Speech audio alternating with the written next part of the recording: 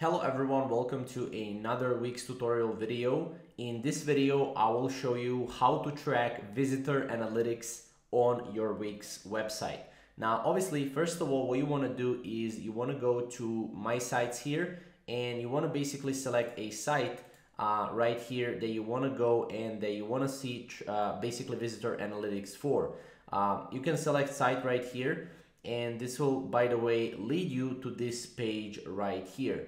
Now, as you can see right here on their forum right here, it says basically that you need to go to reports in your site dashboard and then scroll down to traffic reports section.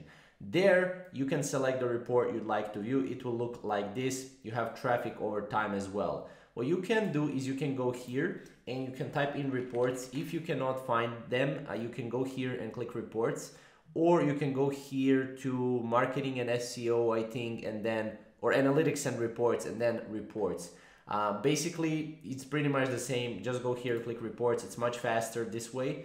And then as you can see, you have sales over time, sales by item, item sales over time, and then you have traffic over time.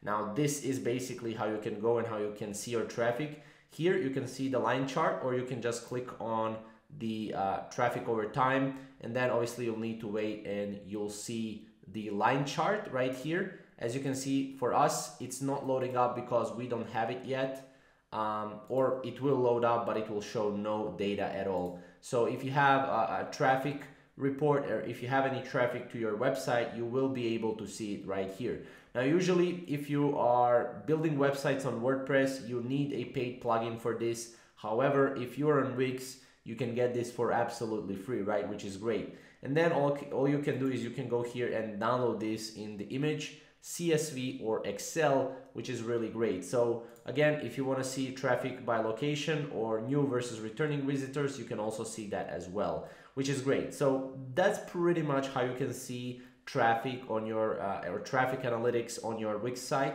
If you want more Wix tutorials, definitely check out our channel, and we'll see you in the next video. Thank you guys for watching.